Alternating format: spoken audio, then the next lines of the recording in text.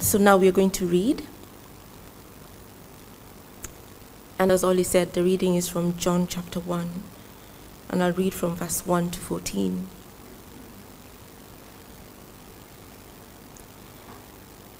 In the beginning was the Word, and the Word was with God, and the Word was God.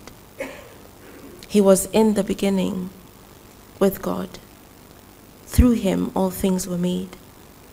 Without him nothing was made that has been made. In him was life, and that life was the light of all mankind. The light shines in the darkness, and the darkness has not overcome it. There was a man sent from God whose name was John. He came as a witness to testify concerning that light, so that through him all might believe. He himself was not the light. He came only as a witness to the light.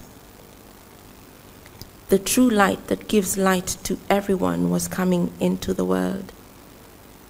He was in the world, and though the world was made through him, the world did not recognize him.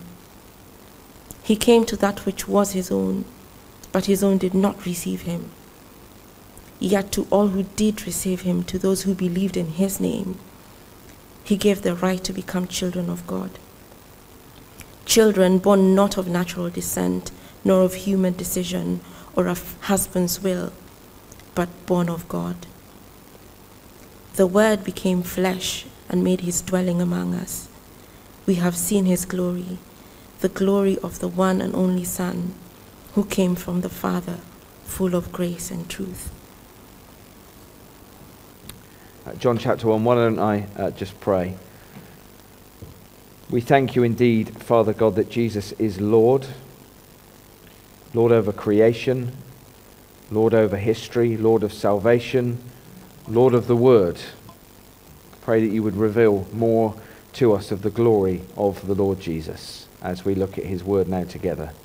In Jesus' name we pray. Amen. Who am I is one of the most essential questions that we could ask about ourselves or about another person. It is a question that goes right to the core of who a person is. It's about the genuine them. Who am I?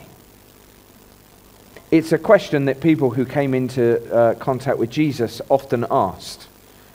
The disciples asked it after having watched Jesus calm a storm that was as ferocious as Storm Arwen. As he calmed it simply by telling the storm to be quiet, they looked at each other petrified in fear and said, "Who is this man?" The crowds who heard Jesus teaching, they were so amazed by what he was saying. They were saying, "Is he the prophet, like the Old Testament prophets of old, but greater? Or is he the Christ, God's promised eternal king?" Herod is intrigued by him and wants to find out more. Pilate interrogates him and asks him, "Are you the king of the Jews?" Everyone who meets Jesus wants to know, who is this man? Who is he? In fact, it is the question that Jesus very deliberately and pointedly asks his closest followers. He says, "But what about you? Who do you say I am?" And in fact, through the record of that conversation, Jesus is actually asking every person the same question. But what about you? Who do you say I am? It's a question that divides friends, divides families, divides religions, divides the world, and divides history. In fact, this question is the most important question that anyone can ever consider, because your answer to who you think Jesus is will not just determine your experience in this life, it will define your eternity.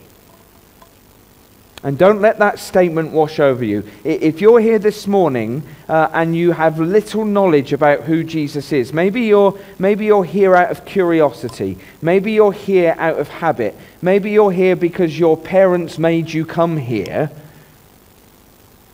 What we are looking at when we look at the Bible, who we are looking at when we look at the Bible is the most important thing you will ever look at. The most important thing you will ever think about. The most important thing you will ever respond to in your life. Who you decide that Jesus is the most important, fundamental, eternally significant decision that you will ever make. And last December we looked at part of the answer to this question. We saw that, who is Jesus? Jesus is a man. He is fully human. He's not partly human. He's not something that's dressed up to look like a human. He is a living, breathing, thinking, feeling human being. He is what the Bible calls the second Adam. He is the one who has come to be all that Adam failed to be and to do all that Adam failed to do. And so he obeys God fully when Adam failed to. He enjoys a perfect relationship with God that Adam lost. He reigns over creation in partnership with God in a way that Adam failed to do. And so he is the one that God pours out all of his blessings through, not just onto his people, but onto the whole of creation. And as a man, Jesus is able to be our substitute for sin. He can offer himself as a sacrifice to sin, but he can also sympathize with us as we struggle to live for God, and he is an example to us of how to live for God. How to be spirit-filled people as we seek to grow in faith, grow in wisdom, and grow in godliness. And you should step back at that point and go, wow, what a man. What a man. A real man, a genuine man, the best a man could ever be. Now, Jesus is fully human, and he shows us what it means to be fully human, truly human. But you know, the other amazing claim of Scripture is that Jesus is also divine. He is fully man, but he is also fully God. You see, the Bible teaches that there is one God. There is no other. There is one God who has revealed himself in creation, in the universe, in the world around you. He has revealed himself through history, and he's revealed himself through the Bible. One God who exists in three persons. God the Father, God the Son, and God the Holy Spirit. Each of those persons is fully God, distinct from the other, but never separate. One God in three persons, and each person is fully God. And the amazing miracle that we celebrate at Christmas is that the baby who was born to Mary, Jesus the man, is also God the Son, the second person of the Trinity. The one who is all-powerful, all-knowing, all-present, eternal, uncreated, existing outside of time and space, God the Son is in the flesh. You say, okay, the incarnation of Jesus, God being fully man. It's amazing, it's incredible, but so what? Why does it matter? Is it God just showing off? Hey, look, I can even do this? Is it just God doing something that makes us go, yeah, he really is incredible? I mean, it is amazing. C.S. Lewis described this as the central miracle of the Bible. It does show how incredible God is. But it is more than that. Jesus being God is essential for our salvation. It's essential for our eternity. And it is essential for our ongoing life of faith. And so over these 3 Sundays before Christmas, we're gonna look at one of the eyewitness accounts of Jesus' life, written by one of his closest friends, the Gospel of John, who not only shows us that Jesus really is God, but also why that is really important. Because John makes that clear, that is why he has written this gospel. If you keep a finger in John chapter 1, but flick to the end of the gospel there, John chapter 20, it's on page 1090.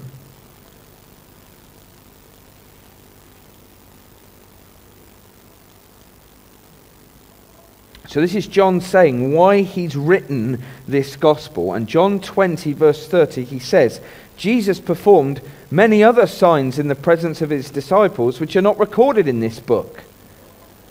But these are written that you may believe that Jesus is the Messiah, the Son of God,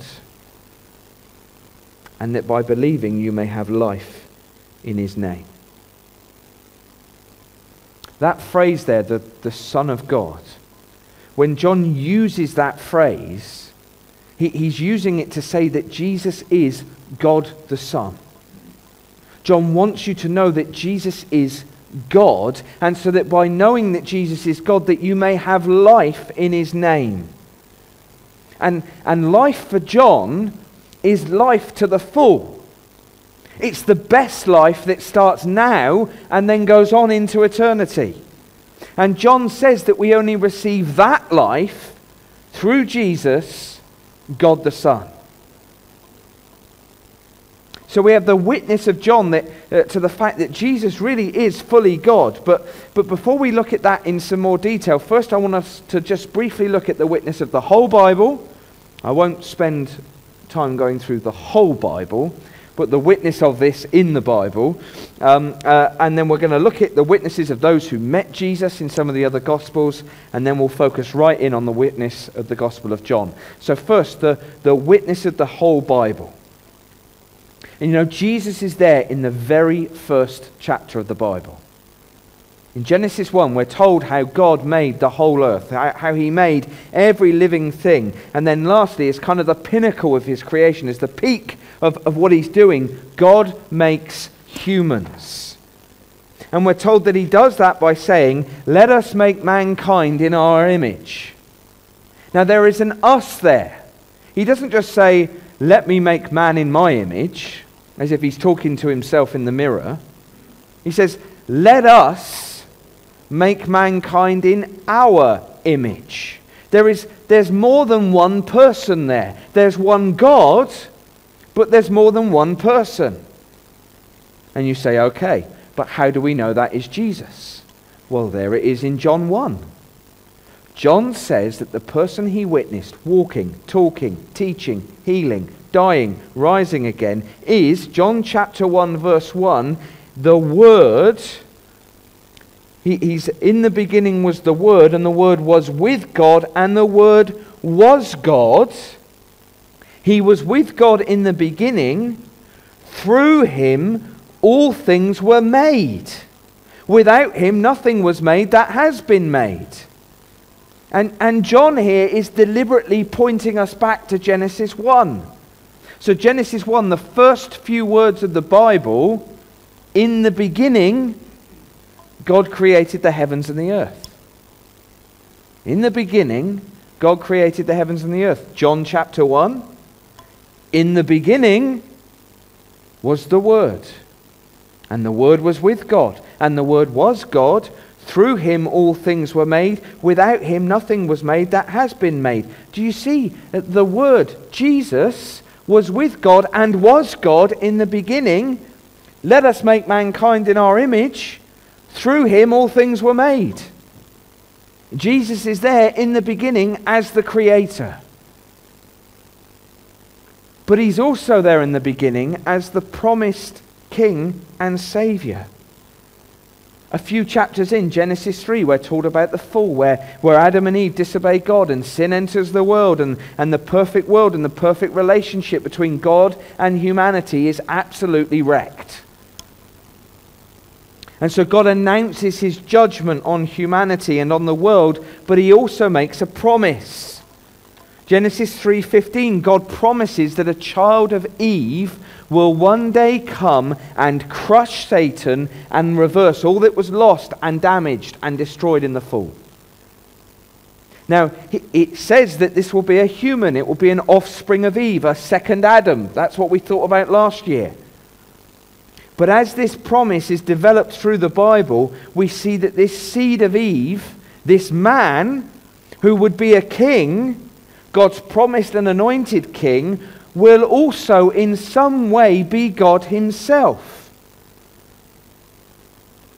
Just Akumi at the start of her prayer quoted from Isaiah chapter 9, and it's a famous passage. We read it out almost every Christmas. We're going to do it at the carol service. And Isaiah says, Isaiah chapter 9 and verse 6, "For to us a child is born, to us a son is given, and the government will be on his shoulders, and he will be called Wonderful Counselor, Mighty God, Everlasting Father, Prince of Peace. Of the greatness of his government and peace there will be no end. He will reign on David's throne and over his kingdom, establishing it and upholding it with justice and righteousness from that time on and forever. The zeal of the Lord Almighty will accomplish this." Do you see that amazing statement? A child is going to be born, but he's going to be called Wonderful Counselor, Mighty God, Everlasting Father, Prince of Peace. Well, they're all God descriptions, aren't they? Which is why it is so amazing that when the angel comes to this young virgin called Mary, he says to her, "Do not be afraid, Mary. You have found favor with God. You will conceive and give birth to a son, and you are to call him Jesus. He will be great and will be called the Son of the Most High. The Lord God will give him the throne of his father David, and he will reign over Jacob's descendants forever. His kingdom will never end." And Mary says, "How will this be, since I'm a virgin?" And the angel answered, "The Holy Spirit will come on you, and the power of the Most High will overshadow you, so that the Holy One to be born will be called the Son of God." Now that's an interesting description there, isn't it? The Holy Spirit will come on you, and the power of the Most High will overshadow you. It's an echo back to Genesis 1 again, where you've got God creating the world, and his Spirit is hovering over the waters of the deep. And it's also an echo back to the tabernacle, where the presence of God would overshadow the tent of meeting. What you've got here is the presence of God in his creating power coming upon Mary and conceiving the baby in her womb, so that no human father is involved, and so it is called the Son of God.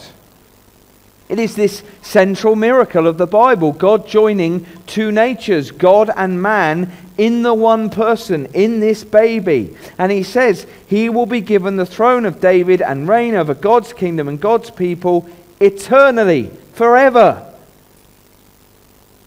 That's the promise of Isaiah. The wonderful counselor, the mighty God, the everlasting Father, the Prince of Peace, and he will reign on David's throne, and of the greatness of his government and peace there will be no end. Amen. I love it when we can do this in the Bible. I love this tracing of a promise that starts here, and you just see it being magnified and developed and gets greater and greater until you get to Jesus, who is the fulfillment of this glorious promise. Learn these promises.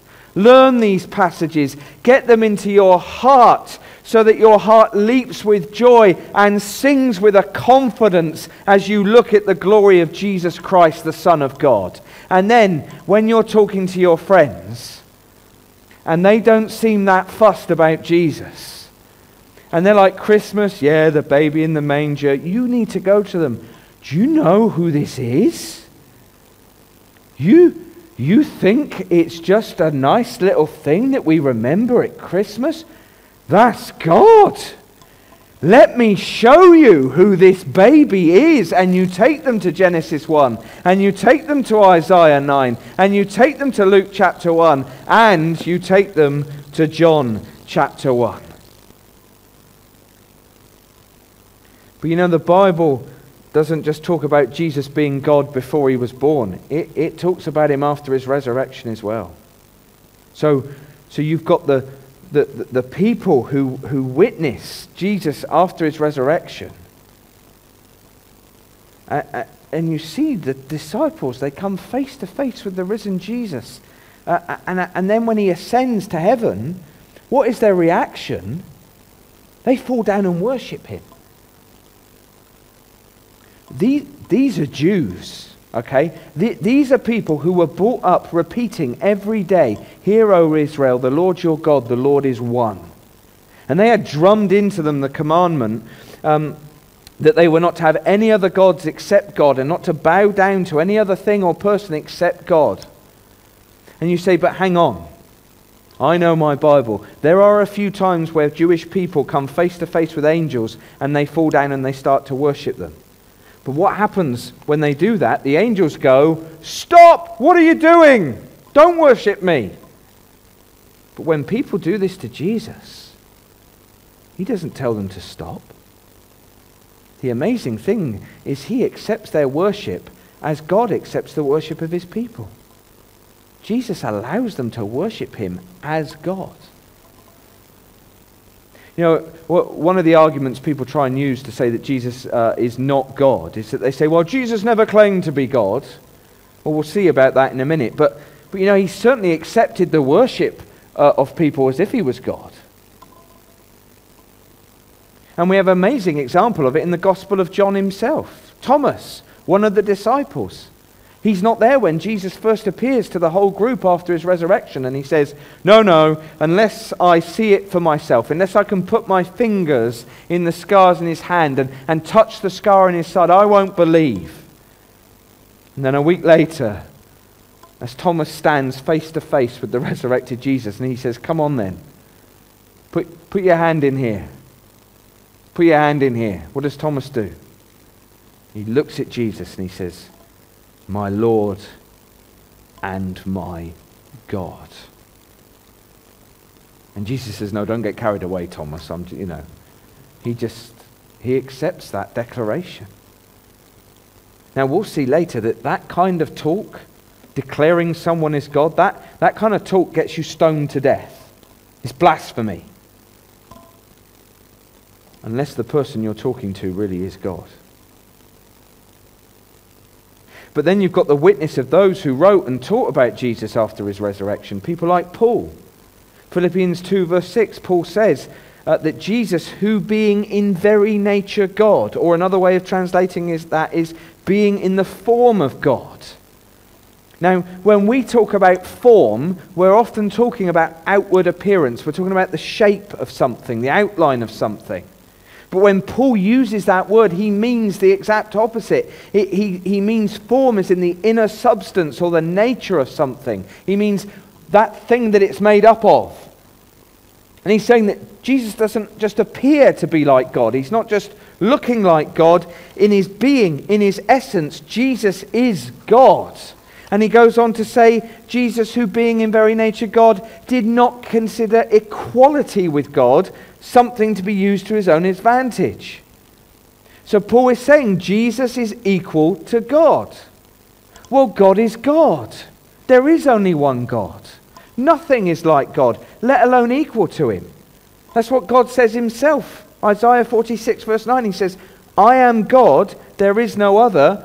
I am God, there is none like me. No one is like God. Nothing and no one is like God. Nothing and no one is equal to God. And so for Jesus to be equal with God must mean that Jesus is God. You're still with me. That's good. But it's not just Paul that says it. The writer of the Hebrews says it. And then John chapter 1, he says it. In the beginning was the Word. And the Word was with God. and the Word was God. You see, the Word, Jesus, is with God and was God and was with God in the beginning. Do you see why Lafraz goes on at us an awful lot about getting your friends to look at John chapter 1? He's going to do it again next weekend as well, just to warn you. But you know the reason he does it is because you are faced in John chapter 1 straight away in clear and bold and glorious statements with the answer to the most important question: who is Jesus? He is the Word, who was with God and who was God and was with God in the beginning. He is Jesus, the one who all things were made through. In fact, in those first 13 verses of John, you have got a summary of everything we've been talking about this morning. It's about the incarnation of Jesus, that Jesus is the Word, distinct from the Father, yet fully God, that he exists before time and creation, that he is the agent of creation, the source of life. Verse 4, in him was life, and that life was the light of all mankind. And that God the Son, who is God existing before time and creation, who is the source of life, verse 14, became flesh and dwelt among us, so that verse 18, he could uniquely reveal the Father. And so that is the wider witness of Scripture. That is the witness of Scripture that Jesus really is God. But then you have the witness of those that met Jesus recording in the Gospels. Now here's a trick question for you. Who is the first recorded person to meet the baby Jesus in the Bible? Okay, I've got a plea for the wise men. Anybody else? Sorry? Someone says Mary. Shepherds. John the Baptist. It's Elizabeth. It's Elizabeth. You can debate this with me later if you want. I'm sure someone will. But I think it's Elizabeth. You see, in the Gospel of Luke, there is this beautiful account that Mary is told that she is pregnant. She goes off to meet Elizabeth, and Elizabeth just hears the voice of the pregnant Mary, and the baby in Elizabeth's womb leaps for joy, and Elizabeth says, "Why am I so favored that the mother of my Lord should come to me?" Now she is not just being very respectful at that point. And there is something miraculous going on here. Elizabeth's baby is leaping at the very presence of Jesus. And Elizabeth is declaring that baby to be her Lord. That is a title that people reserved for God alone. And then, yes, there are the Magi. And there are the shepherds. And they're bowing down and they're worshipping him. And we've already said that bowing down and worshipping is something that was reserved for God alone. People see this baby and their reaction is spontaneous worship. It's like a natural but incredibly strong reaction to being in the presence of Jesus. And the angels, they worship him as they announce his birth. They sing glory to God, but they're not the only spiritual beings in the gospel. Demons might not worship Jesus, but they're absolutely terrified of him. And whenever, we're told in Mark chapter 3, whenever the impure spirits see him, they fall down before him and cry out. What do they cry out? "You are the Son of God." And what do people witness when they see Jesus? They see him claim to have the authority to forgive sins, which, as his opponents are very quick to point out, only God has the authority to do that. They see him calm storms and walk on water, which is something that Job in his book and in the Psalms claim are the actions of God himself. They see him peer into the mind of people and perceive their thoughts before they said a word. Only God has that power. And they see him raise the dead. Luke chapter 7, he walks up to a funeral procession and he tells the dead young man to get up, and he gets up. And he does the same for Jairus' daughter. And he does the same at the tomb of his friend Lazarus. And you say, okay, but I know some Old Testament prophets made people rise from the dead. And they did, but what did they have to do? They had to call on God, didn't they? They had to, they have to lie on the person, and they have to pray fervently. But what does Jesus do? Lazarus, come out. And he comes out. Do you know, someone once said to me that it's a good job that Jesus was specific and said Lazarus, otherwise everybody in the cemetery might have come out that morning. Now turn with me to John chapter 5. John chapter 5. And verse 21.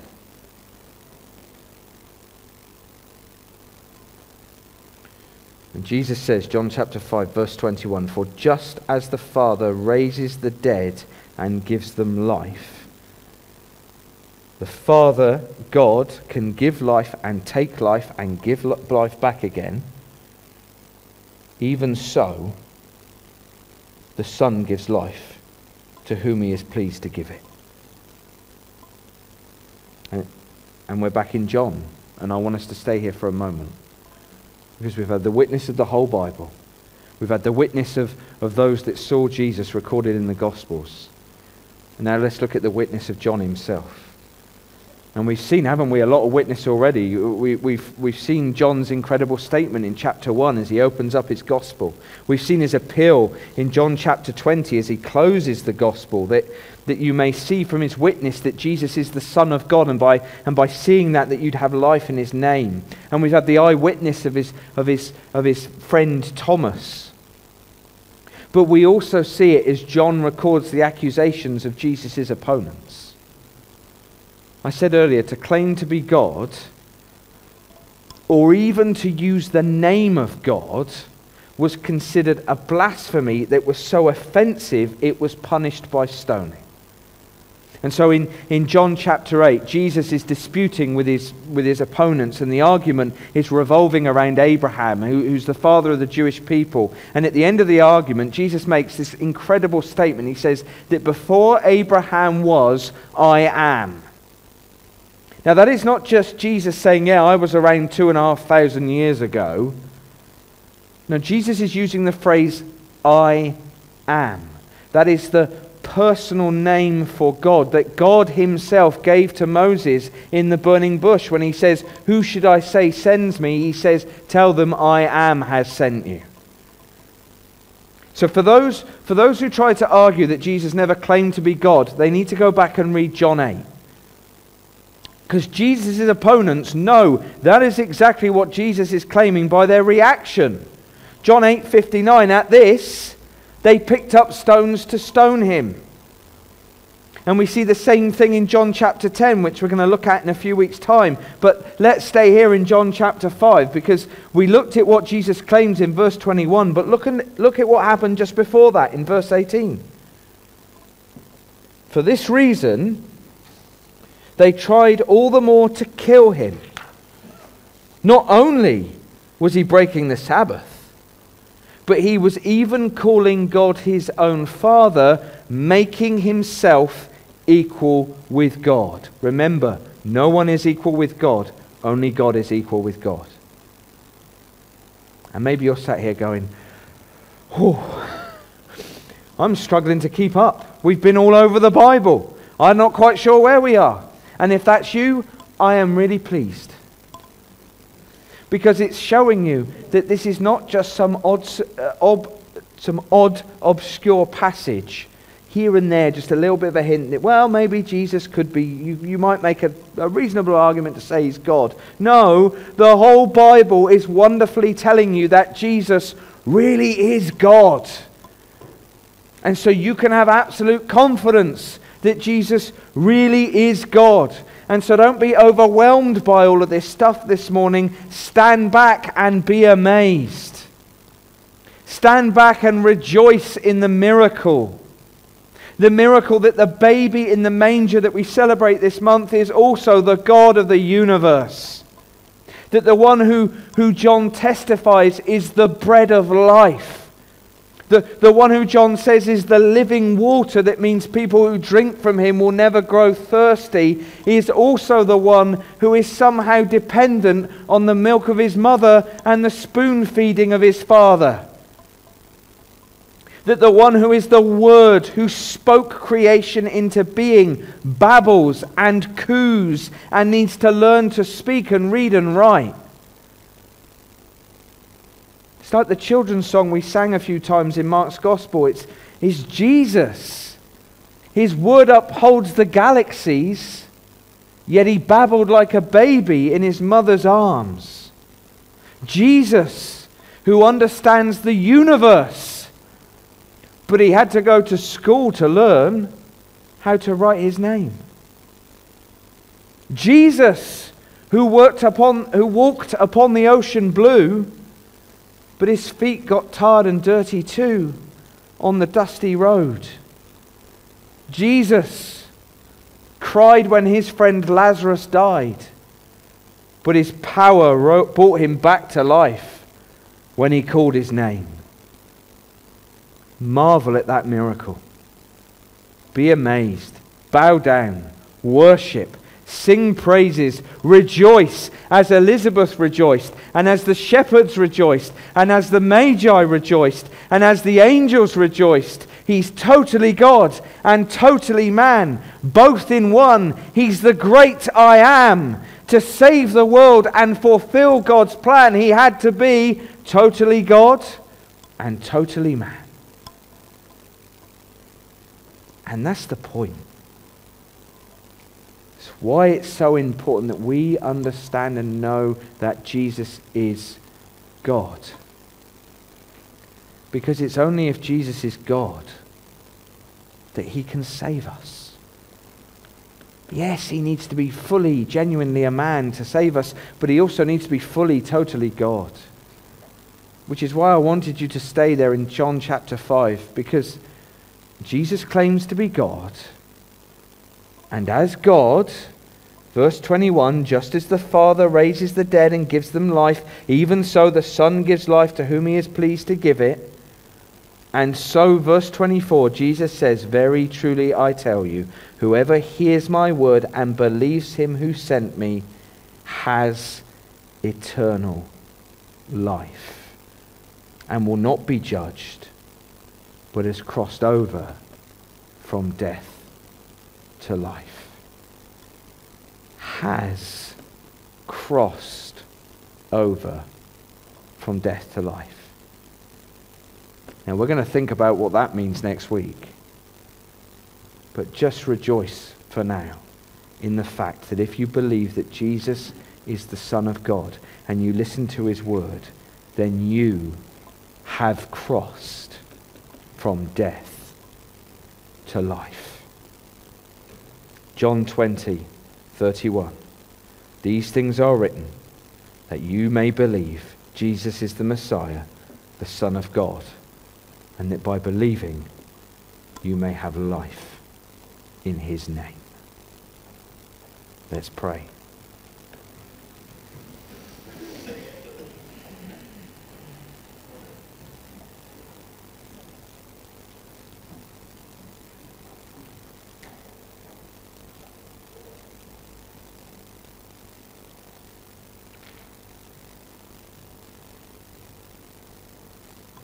Father God, we just need to spend a minute stepping back, absorbing all that we've heard this morning, all that we've seen in your word.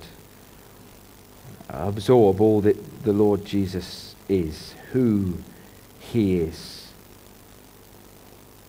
the man Christ Jesus, the one who is fully man, but fully God. Two natures complete, coming together in the one person. That the God who never slumbers or sleeps is asleep in a boat. the God who is Spirit, walks on this earth as a man. Lord, we cannot grasp how that happens. But your word is clear, absolutely clear, that it is true and that it is necessary. So we pray that you would help us this morning as we try and grasp on to some of the magnificent glory that is the Lord Jesus. You would cause our hearts to sing and our souls to rise, and we would have an absolute confidence in the glory and the power and the love and the salvation and the eternal life that is offered to us through Christ Jesus our Lord. We ask and pray in his name and for his eternal glory. Amen.